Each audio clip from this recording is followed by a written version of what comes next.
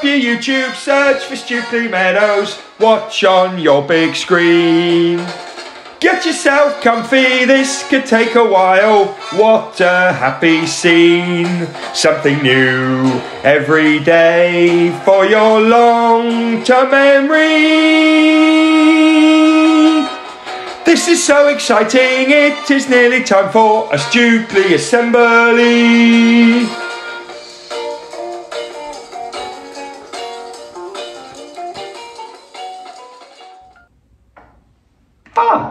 Good morning everyone, and welcome to Wednesday's reading assembly. For each other we, every day we, to improve we, together we will.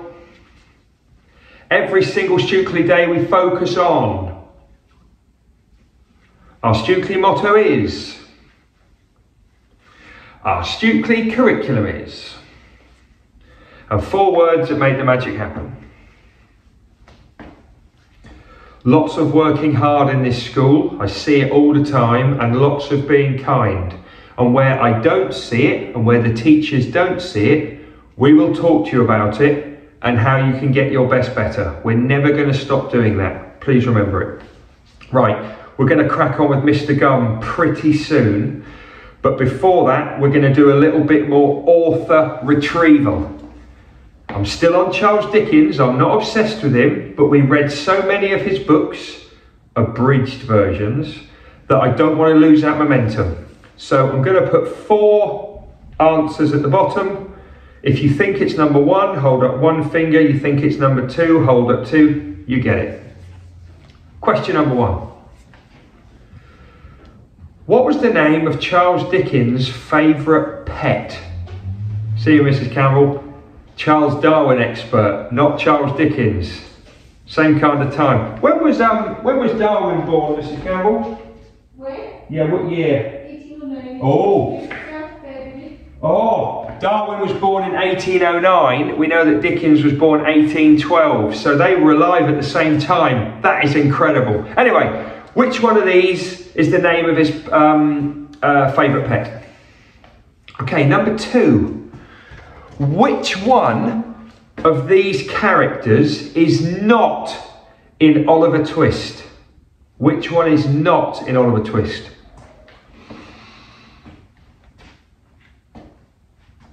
Question number 3, this is an easy one.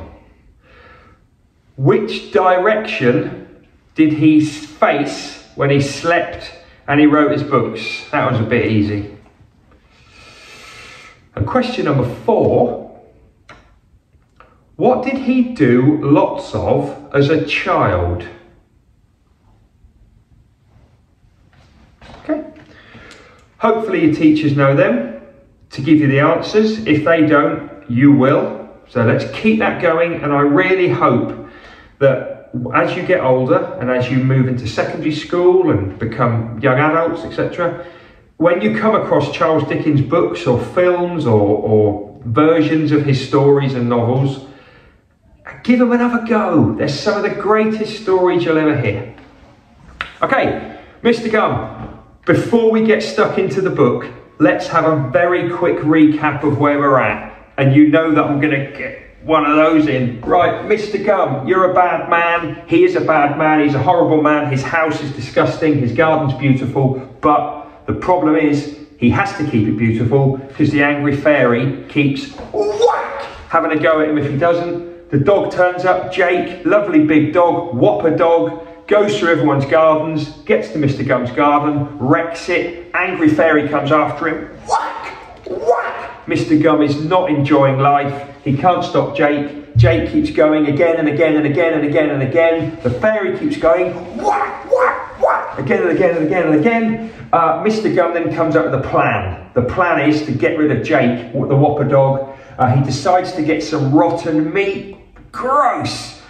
He poisons it and he's going to feed it to Jake and hopefully kill the dog. But I don't know if we're going to come back to this. There is a chest, there is a box in Mr. Gum's house that he's never looked in. It might be that the author, what's the author's name? Andy Stanton. It might be that he doesn't come back to that in the story. but I keep mentioning it in case he does, and I don't know the answer. Anyway, then, while Mr. Gum's getting ready to poison the dog, he comes across a little girl called Polly. She's got a much longer name than that. We call her Polly. Polly hears about the plan and runs to get help and bumps into Friday O'Leary, who's living in a cottage. And now we're going to pick the book up with Polly meeting Friday O'Leary, and she still needs to stop Mr. Gum before it's too late. Here we go, everyone. Chapter 6, Mr. Gum lays down his hearts. Bit of an unfortunate picture there. Right. While this was all happening, while this bit was happening, Polly and Friday O'Leary, while this was happening, Mr. Gum was a mumbling and a grumbling his way into town. He walked past Billy William III's Right Royal Meats shop, and he was kind of tempted to go in, but he knew it'd be a waste of time. He'd never find anything nice smelling in Billy William's butcher shop. Can you remember why he's looking for something nice smelling? It's because he doesn't want the meat. I think it's because he doesn't want the meat to put off the dog. He wants the dog not to smell it's rotten and eat it. I think that's right. He'd never find anything nice smelling in Billy William's shop. That was one of the reasons that Mr. Gum liked him, because he was a stinker. There were no customers with Billy William at that hour, and Mr. Gum could see him through the dirty window. He was playing a game of butcher's darts, which is exactly the same as normal darts, except that the board is a pig's head and the darts are old sheep bones. Billy William had invented the game one day when he'd had too much to drink. Mr. Gum loved butcher's darts, but there was no time to pop in and challenge Billy William to a match. He had more important things to do, or rather, more important things to poison, or rather, more important dogs to poison. He had more important dogs to poison. So he carried on past the shop and crossed over to Mrs. Lovely's wonderful Land of Sweets shop, which was a sweet shop at the end of the road. As you might guess, Mr. Gum did not enjoy going in there at all, because it was a wonderland full of sweets and goodness, and Mr. Gum was a filthy old devil who hated things like sweets and birthday parties and kittens dressed as clowns. He would much rather hear a piano being demolished by illegal bulldozers than a Mozart concerto. He didn't even like pop music, not even the Beatles. The only thing he liked about the Beatles was their name, because they sounded like insects and you could scare people with insects. So he stepped into the sweet shop cautiously. Immediately the air was full of wonderful smells. The powdery smell of sherbet lemons mingled with the odours of strawberry bombs and licorice whips. Mr. Gum felt sick. He felt as if he were being attacked by good things. When he was a boy, he loved eating sweets, but that was before he turned into a bad man. Yet now he seemed to hear the voice of the boy that he once was, calling to him down the years. Where did it go? All that good. Where did it go? Oh, come back, good. Oh, come back. I know you can come back again. There's still time. There's still time, Mr. Gum, said the little voice in his head. He looked down and saw the little voice was not in his head at all, but it belonged to a little boy that was standing next to him.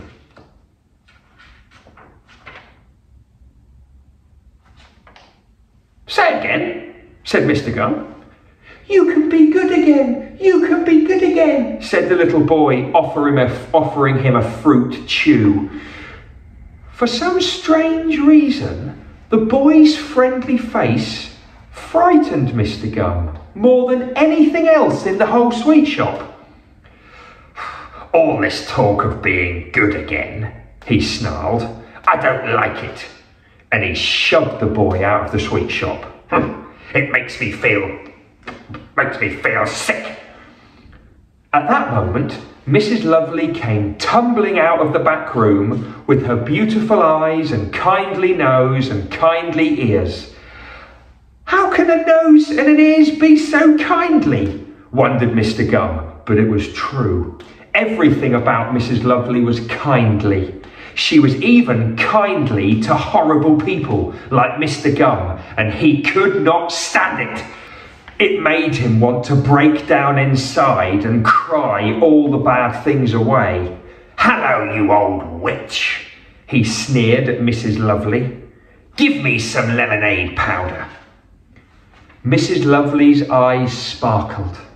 Yes, it's a beautiful day, Mr. Gum. Yes, it is. She smiled as she measured out a bag of lemonade powder. I don't know what's so lovely about it, you old menace, snarled Mr. Gum, handing over some potatoes that he'd painted to look like pound coins to save money.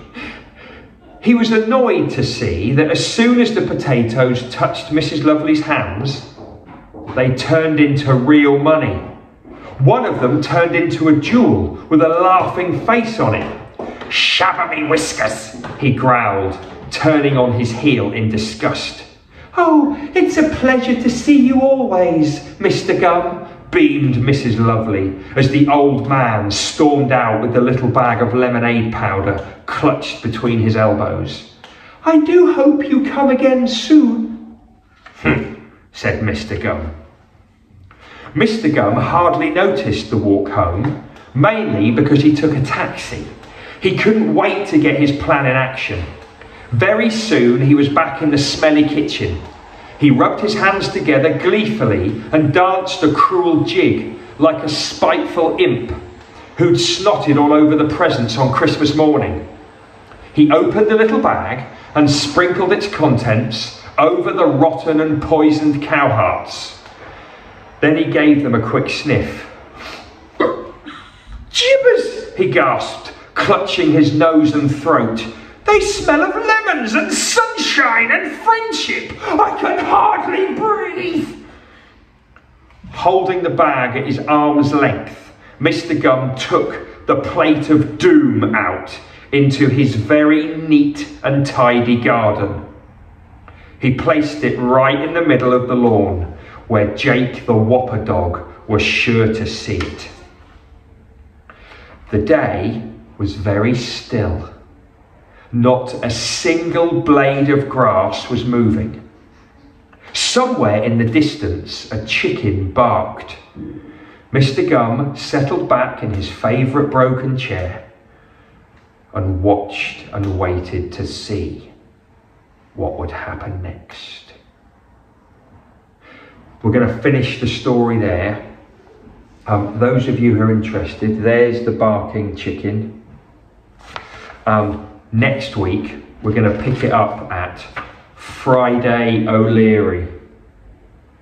So we're going to find out more about this man who we think Polly is getting to help save Jake the Whopper dog. Oh, it's going to be great. It's going to be great.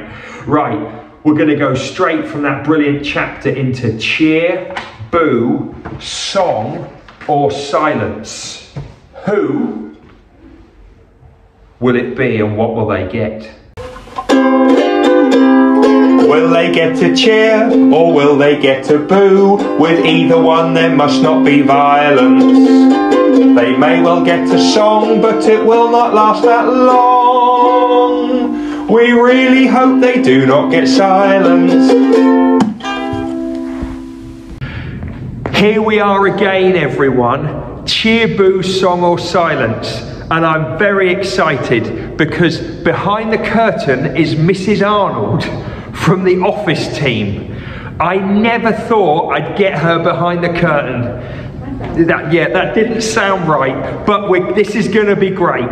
But will she get a cheer, a boo, a song or silence? What do you think? Mrs. Wing is desperate for her to get a boo, but I'm hoping that isn't the case. Right, here we go, everyone. Out you come, Mrs. Arnold! Don't you know, pump it up, you got to pump it up.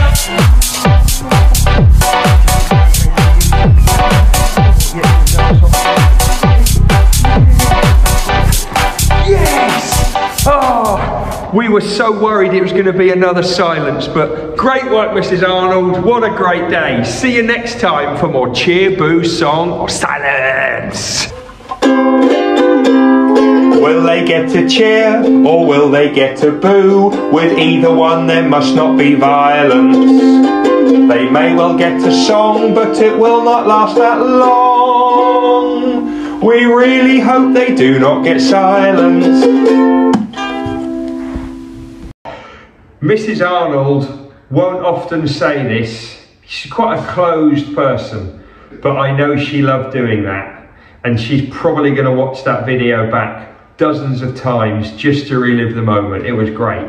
Right, just before we move into shout outs, what I'm going to try and remember to do every week, when I've read a bit of Mr. Gum, I'm going to write a sentence in my learning log, because I'm asking you all to, and your teachers are asking you all to write in your learning log every time you read.